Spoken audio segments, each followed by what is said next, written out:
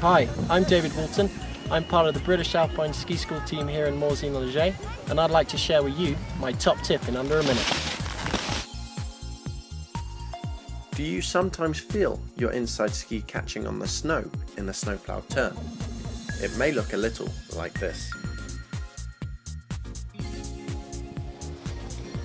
Here's how it should look.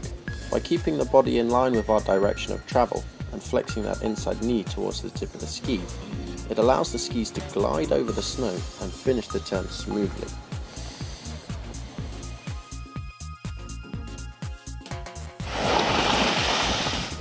I hope you've enjoyed your top tip in under a minute.